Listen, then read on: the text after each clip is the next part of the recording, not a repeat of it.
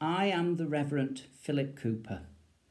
Welcome to our Monday morning prayers, and I'm glad that you could join us. I'm going to begin with some prayers from the Fourth Order of Worship from our Moravian Church liturgy book. Many of these prayers are quite old traditional prayers that you will find in many other Christian church liturgies, and they go back many, many years. So let us begin with a few moments of quiet contemplation, and then we shall begin our prayers.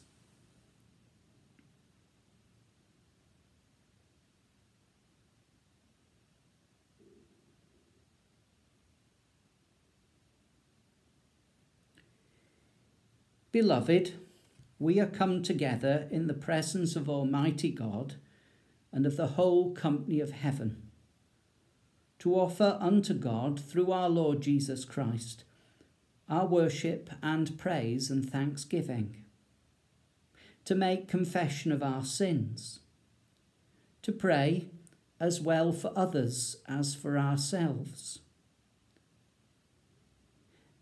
that we may know more truly the greatness of God's love and show forth in our lives the fruits of his grace, and to ask on behalf of all people such things as their well-being requires.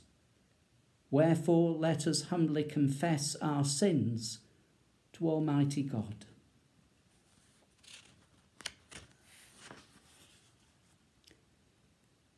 Almighty and most merciful Father, we have erred and strayed from thy ways like lost sheep. We have followed too much the devices and desires of our own hearts. We have offended against thy holy laws. We have left undone those things which we ought to have done, and we have done those things which we ought not to have done. And there is no health in us.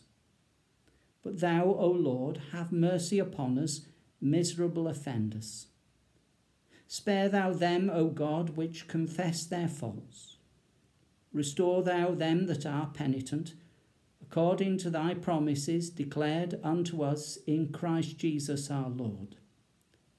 And grant, O most merciful Father, for his sake, that we may hereafter live a godly, righteous and sober life, to the glory of thy holy name. And now let us just have a few moments of quiet contemplation when we can bring our own prayers of confession and repentance before God.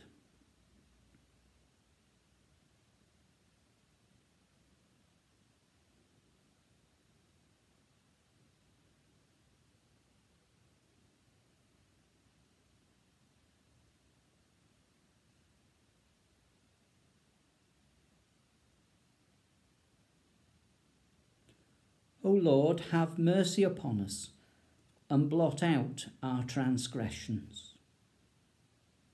Grant, we beseech thee, Almighty God, that we who are burdened with the consciousness of our guilt may by thy merciful pardon be absolved, and that being cleansed from all sin, we may be clothed in thy righteousness, and worthily rejoice in the joy of thy saints, through Jesus Christ our Lord.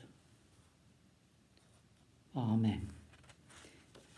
And now let us say together the prayer that Jesus has taught us, saying, Our Father, who art in heaven, hallowed be thy name.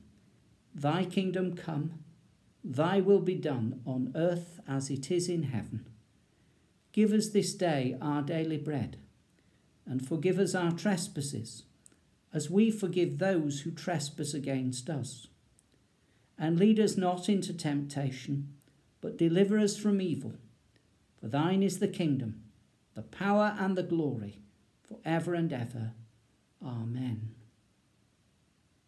Almighty God, Father of all mercies, we thine unworthy servants do give thee most humble and hearty thanks for all thy goodness and loving kindness to us and to all people.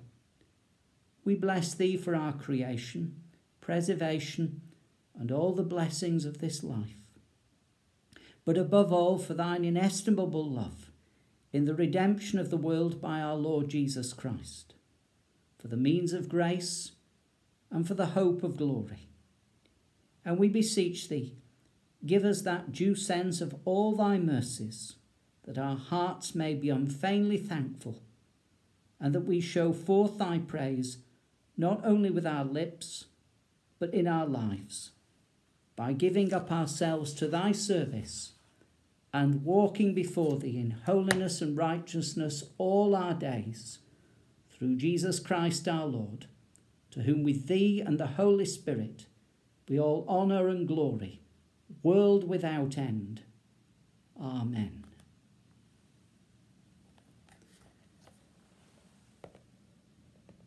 I want to read for you now a reading from the Bible, from the Scriptures, and it's taken from Exodus chapter 12, beginning at verse 37 and reading through to verse 42. And this describes the Israelite nation setting off from Egypt, where they had been slaves, to begin their journey to the land that God promised to give them, the land of Canaan. So it's from Exodus chapter 12, beginning at verse 37.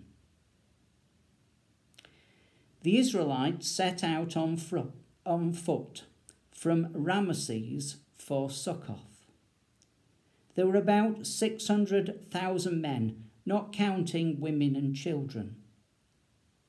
A large number of other people and many sheep, goats and cattle also went with them. They baked unleavened bread from the dough that they had brought out of Egypt. For they had been driven out of Egypt so suddenly that they did not have time to get their food ready or to prepare leavened dough. The Israelites had lived in Egypt for 430 years. On the day the 430 years ended, all the tribes of the Lord's people left Egypt. It was a night when the Lord kept watch to bring them out of Egypt. This same night is dedicated to the Lord for all time to come, as a night when the Israelites must keep watch. May God add his blessing to that reading, and may he help us through his Holy Spirit to understand. Those of you who are parents will probably remember going on a family holiday in the car or some other form of transportation. On those longer holiday journeys, you probably remember your children for the umpteenth time asking, "Are we there yet? Are we there yet?" The government has now set out its roadmap for coming out of the present COVID-19 coronavirus restrictions and back to normality, or the new normal. The government has signposted certain dates along the way, outlining the restrictions that will hopefully be lifted on those dates. I say hopefully because each of these dates has the tentative words before it, no earlier than. No earlier than such a date you will be able to do this. No earlier than such a date you will be able to do that. We're not there yet, but thankfully we are on our way. You know, I think some comparisons can be drawn between our journey out of this present COVID-19 coronavirus pandemic and the restrictions that we are under, and the journey of the Israelites as they journeyed to the promised land of Canaan. The Israelites travelled through the wilderness. It was a long journey. They faced testing times. Along the way, they grumbled from time to time. Canaan was a new and unfamiliar land. In the same way, this past year has been a long journey. It's been something of a wilderness experience. It's been a testing time for all of us. And I'm sure we've all done some grumbling along the way. And also, when the restrictions are lifted, life will not be the same, will it? Life will have changed in all sorts of ways for all of us. We're not there yet, but we are on our way. And like the Israelites, God is with us every single step of the way. Amen.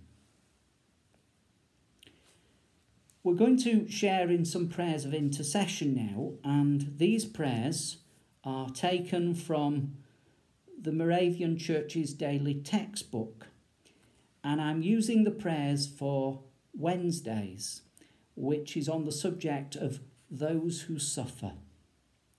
And I'm sure we can all think of people who have suffered over this past year, and those who are continuing to suffer during this present coronavirus pandemic. So let us pray. God is our refuge and strength, a very present help in trouble. God our Father, we thank you for the life-giving and healing ministry of Jesus Christ, and for the sense of renewal and hope which it gives. Inspire your church to use the gifts you have given to continue this ministry with confidence, remembering that you are a God of health and wholeness.